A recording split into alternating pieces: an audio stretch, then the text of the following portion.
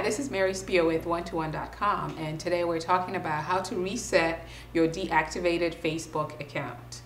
So for whatever reason you deactivated your Facebook account, tired of the grind. But now you want to jump back in. How do you get your account that you deactivated back to working? Well, what you do actually is you just log back in to Facebook and voila, you're back in. So it's as simple as that. If you want to know how to deactivate it, this is what you do. You actually go to your settings, and under account settings, you'll see a button that says deactivate my account. And that's how you get rid of your entire account. It's under the security section.